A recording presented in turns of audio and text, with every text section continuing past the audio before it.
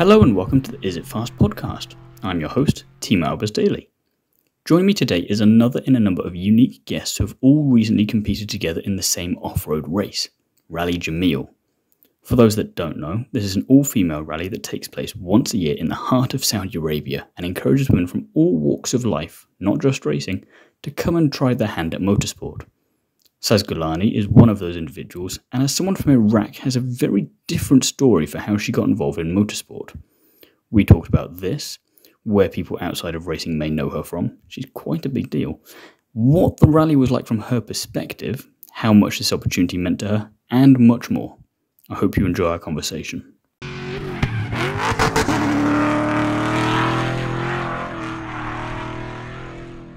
Hi Saz, thank you very much for being here today. First of all, how are you? Hi, how are you? I'm great. Thank you so much. And thank you for this interview. No, my pleasure, and I'm very good as well, thank you. And you're someone who I'm very interested to talk to because people that do not know you, motorsport is a part of your life, but isn't necessarily the main aspect of it. So I'm thinking you might have a different answer to the question I ask everyone, which is, what first got you interested in motorsport? Um, I've, I'll be honest, I've always loved driving. I've always loved driving cars and I've always had interest in cars. And this is in my country, and to many people, let's be honest, this is odd because usually it's men have to like cars, men Yeah, love driving, you know? And I've always had this passion in me, but people were just like, no, they were not taking me seriously. And then last year, I hear about something. There's this rally that's only for women. And I was like, oh my God, I think I want to do that. Let me see. Maybe it's yes, inside of me, I feel like I have a passion for driving and for cars. But let me put it to test if I'm actually good, if what I think I am good at, if I'm actually good at. So that's how I heard about Rally Jameel, and that's how I started. yeah, and the rally itself, like you say, it's kind of brought together this interesting concoction of people from all over the place. And like you say, with your background with your country, it's not necessarily assumed that you would be so passionate about this in the first place. Was it something that you just clicked when you were younger and you just thought, I really like this? Or was it the first time you got in a car, it just felt right? Or what was it that gave you that itch? Uh, Not really, not from my childhood. No, I just feel like it was something back there in my mind. I just knew like I said, I have a passion for driving and I love Just cars instinct. and yeah. And I think that's about it, to be honest. But I never actually knew how passionate I am until I did it, until I did the rally. So it was just there, something in my mind that I knew I have passion for, and that's it. And I And tell think me it's about, not just in my country. I feel like around the world, when it comes to cars and driving, everyone just thinks of men hmm, and women doing that and women doing a only woman rally was just the idea, not just I had passion for it. The idea of all women doing a rally was just mind blowing for me. I was like, I have to be a part of this. I'm going to skip ahead slightly then, because while I'm going to ask you about the rally, you hit on a note that I want to follow up on now, is that how important do you think an event like this is, especially with it being held in Saudi Arabia, and then obviously that what that represents for the region as a whole? Yeah, I think we might all know that in the last few years that women started driving in Saudi Arabia, which was a great thing, a great improvement. But now having so many women around the world doing rally in Saudi Arabia is just amazing. Not just for the women there, for us too, because Saudi Arabia is giving us also an opportunity to participate in such rallies. So I feel like it's an amazing thing that we have a rally for all women, even if it's not for all women. There's a rally that women can participate in Saudi Arabia, and I thank them for that.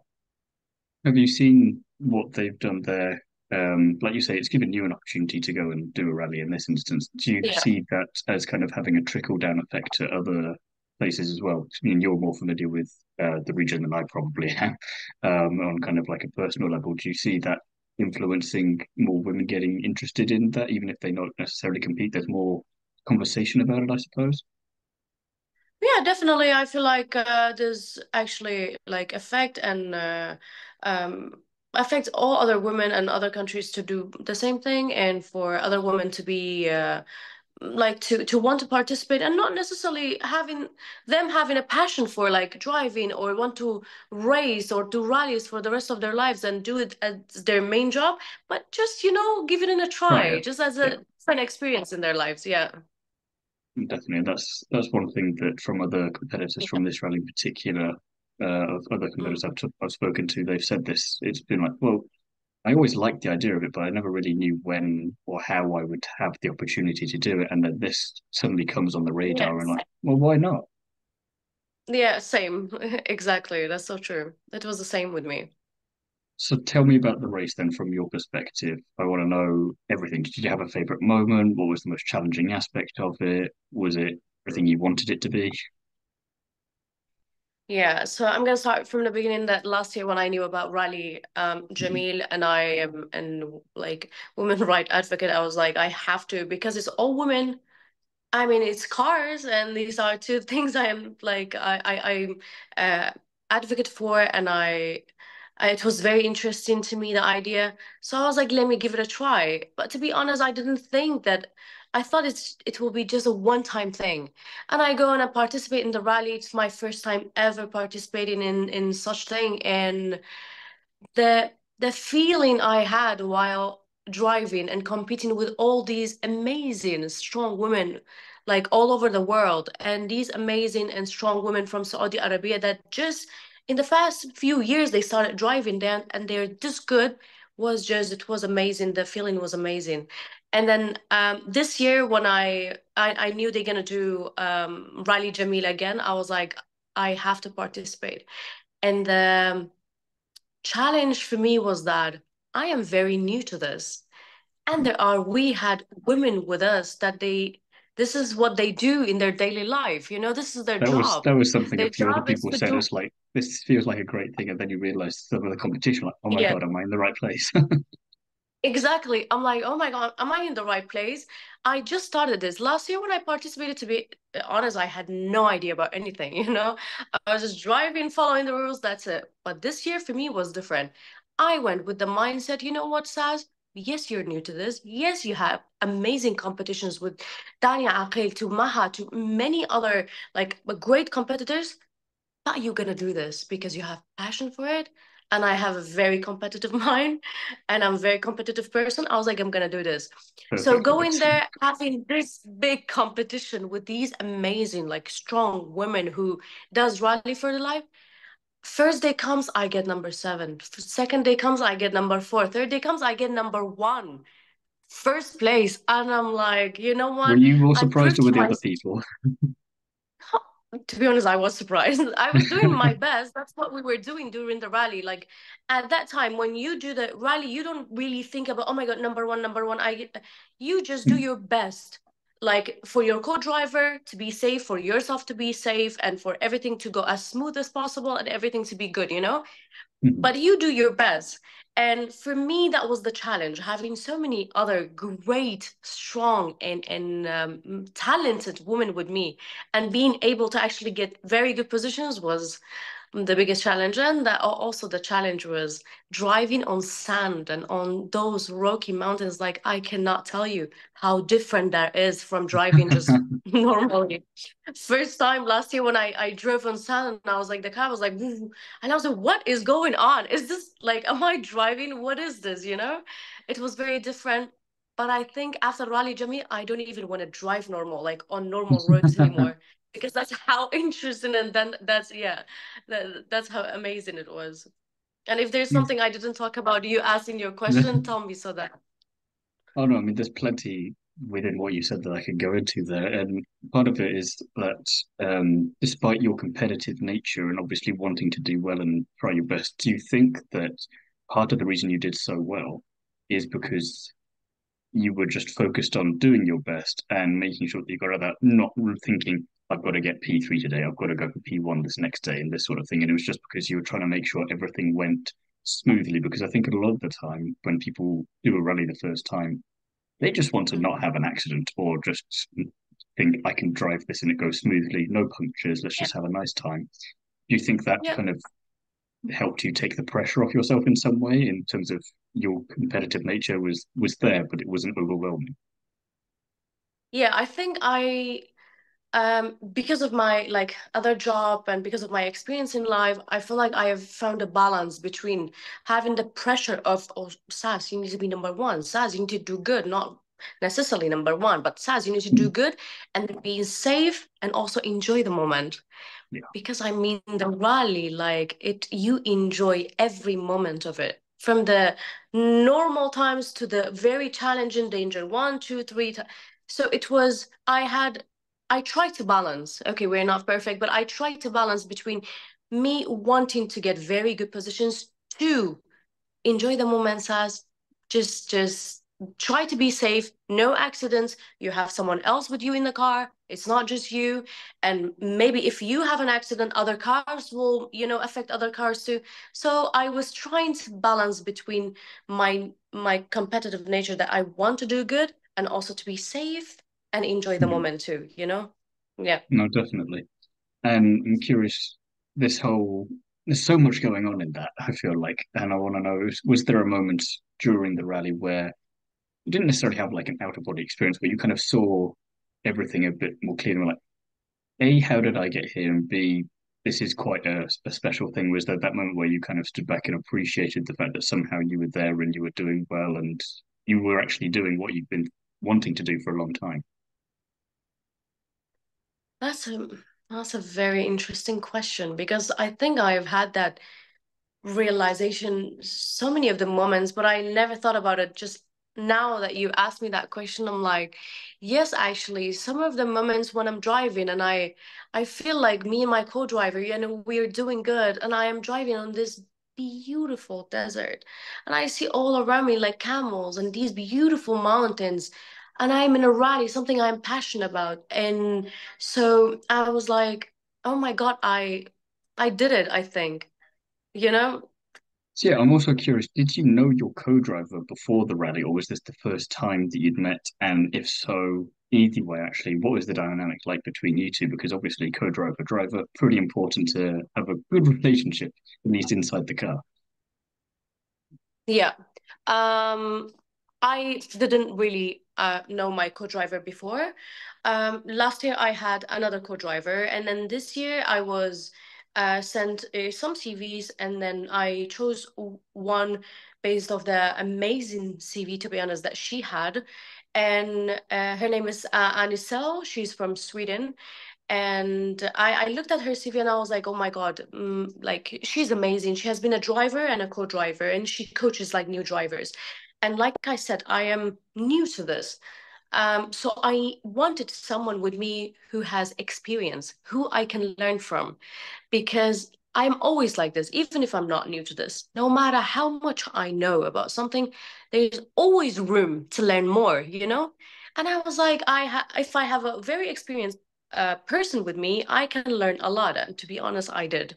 And the dynamic between me and her, like, um, it was amazing. Like, we were such a good team, and that is very important. Like, and you have no idea how much I talk about how important it is for the team to be good together in a Yeah. rally. It's like, because if you don't get along, if you don't communicate well, many things can go wrong.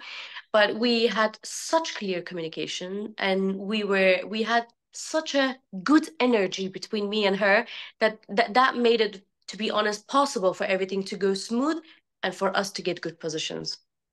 I suppose for her as well, it was the perfect challenge of having to work with someone relatively new to this whole game of like, oh, I get to test how much I know in this instance and see how I can make the best of it with someone new to see, am I as good at this as I think I am? And it turns out, yes, Yeah. yes, she is. Yes, And you definitely. kind of got that with the driving that makes you, I assume, feel reassured and you know you can trust the person next to you, even though a week beforehand, maybe you've not even met the person in real life. You've seen a CV, but Exactly. that's it. Yeah, exactly. But before we get to Saudi Arabia, to be honest, I try to like talk to her with messages and stuff, but that's not enough to know a person. Few It's never quite messages. the real thing. Well, yeah, well, yeah, exactly. But like I said, I think we were a great team, And I didn't think that's possible because, like you say, you come from two different backgrounds, two different countries, everything is new. And in a competition that there's a lot of pressure. And sometimes that usually takes out the best or the worst in you. So Yeah. you have like maybe in a competition you will see a different side of me that's not like the Saz you see in the Mm. other times or in normal life. And having that pressure and in a rally like that and getting along together, I think it was great. And I cannot wait to have more challenges with her and to do more rallies with her. Well, you've kind of read my mind a little bit there in some ways because I was going to ask, you've done it once now. Do you want to do it again next year? And as part of that, do you, maybe you've not thought about this, but do you maybe see yourself as a role model for other women as well now? Because of not having that traditional racing background and coming in, enjoying it so much and finding a co-driver to work with that you got on with so well and kind of showing that while it may not happen perfectly every time, you can get this really nice blend, and it should encourage other people that are unsure maybe that you can do it.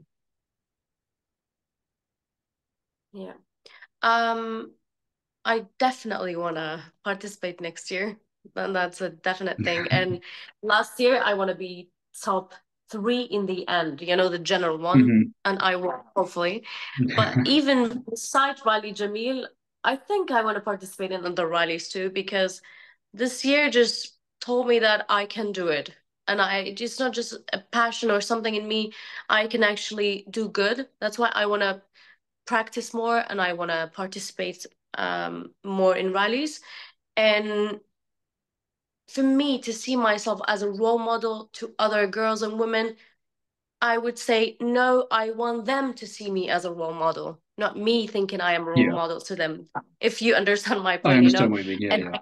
yeah, yeah. And I actually get a lot of messages that makes me the happiest that they say that you are my role model. You taught me as a woman that anything I put my mind to, I can do, and that makes me the happiest for them to see me as a role model, not for me to see myself as a role model. I get what you mean there. Yeah, it's a fine distinction, but I get you.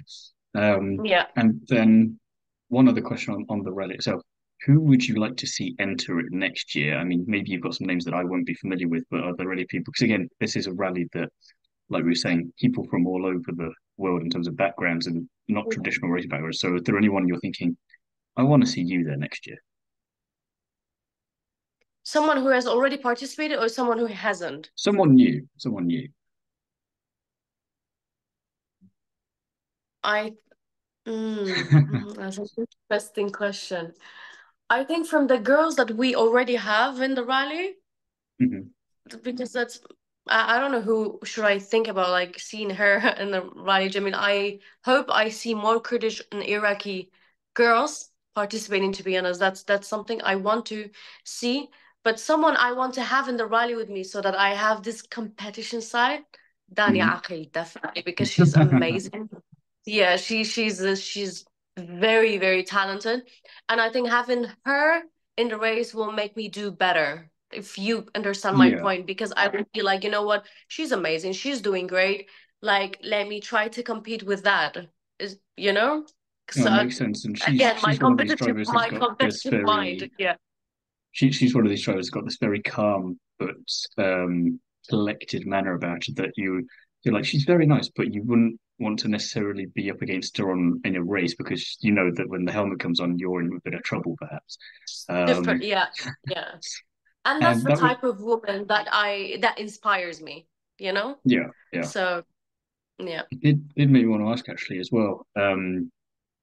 One of the other competitors mentioned that there was this nice feeling of camaraderie between everyone as well, in terms of while you had all these experienced drivers there and you had the new people coming in and learning. If you had Yeah. something that you wanted to ask someone else or get a bit of advice or this or that, everyone was quite open and friendly about it. Did you have that same That's experience? so true. That's so true. To be honest, everyone was like, yes, this is a competition, but at the same time, I saw this bond between the girls. I saw this love and positive energy between the girls that I haven't experienced elsewhere. Because you have these experienced drivers that because this is a competition, they want to win. They can be like, no, I don't want to share information. But then you have these new drivers, new people to rally, and them coming together and be like, oh, I have a question about this, I don't know this, and them opening up and sharing as much information to be as useful as possible was just amazing to me. Because again, if you think about it, this is a competition. They can be like, no, we're competing against each other. I can, you know what, this is a secret of my driving or how I win, I cannot share. But they actually, everyone was so helpful, everyone was helping each other in a way that it was very inspiring. And perhaps for Even them on me, when I some, had questions, I would ask a question and everyone would be like, do this, do that, don't do this, this is, and it was amazing, and I'm thankful for them. perhaps for them as well on some level, there's this element of I can give them this information, see how well they apply it, and if they do well with it, that makes them feel good because they've been able to help out. But also, if they then also beat you, they think I've made the field a bit more level in terms of the competition, and it gives them that Yeah. extra competitive edge of like I could still go up against it Yes. even if I'm telling them my trade secrets. Yes, definitely. Yeah. Yeah. One last So question I wanted to ask you as well, just on a personal note of curiosity, is that away from rallying, as you've hinted at, and for people who don't know, you're a TV host, and I'm curious about what led you into this area of life and how you became this. I became a TV host 10 years ago, and it's a long time. I was just a student, like studying business management. It had nothing to do with TV or media or anything.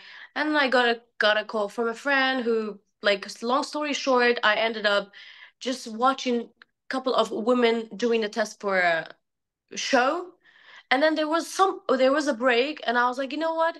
There's a break. Everyone is resting. I will do like I will go on the stage just for acting, just for. Yeah, And I go on there, like when I come in, everyone should like clap, and we gonna do this and that. And after 2 days, I get a call from the manager of the TV. They're like, we want you. Like there was 160 girls, I remember. They're like, we want, and I was like, no, I am not for TV. I've never sat in front of a camera. This is not for me, I'm a student of mass business management. They're like, just give it a try. And when I remember, it was a 3 times a week, 1 hour and a half live show. That was for someone who's just started, like who has never sat in front threw of you in at the a deep end. camera. God. And I was a full-time student. And I remember I put my foot on that stage and I was like, oh my God, I found what I love in life. Mm. And I'm today, to this day, I'm thankful because not everyone get to find what they love in life and do, So I started and that's how I became a TV host. I have hosted many different shows, and I ended up with having my own show with my own name that I made people's dreams come true, which was the Is it a bit odd for you sometimes to think of that this has happened that you don't quite believe it's real? Because, like you say, you kind of just tried something once and then before you know it, you've got a show with your own name on it. And I'm curious as well, actually, with I've just noticed a parallel with the rallying there. This is something where you maybe had an inkling about it and you wanted to try it out, but you didn't think that you would love it maybe as much as you did. And then look at what's happened on the TV side of it, and now look what might be happening on the rallying side. exactly. So maybe the rally is like my show, being a TV host, because I started not knowing how far I can go, and Hmm. I did. I ended up with having my own show and making um so many people's dreams come true and doing my best on TV. So maybe the rally is the same. I am just starting and I don't know my full potential yet. Maybe it's going, I'm You'll gonna come go back in far, 10 years and see hopefully. where you are. Yeah. Hopefully good places. Well, it's been Yeah. an absolute pleasure chatting with you, Saz, and I want to thank you very much for your Same here. time. And I am very much looking forward to seeing where you end up on the racing scene next. Because I think TV we know Yeah. for a little bit at least where you are, but on the rallying that could be quite interesting. Yes. Yes. Yeah. Hopefully. Hopefully you're gonna see me top three next year. I promise.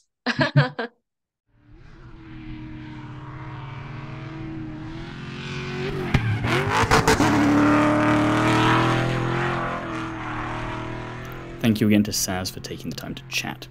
Wishing her the best of luck for everything in 2024. Details of where you can find both Saz and I on social media and everywhere else will be in the description of this episode, so do go and check that out. Thank you for listening, and I'll see you again soon.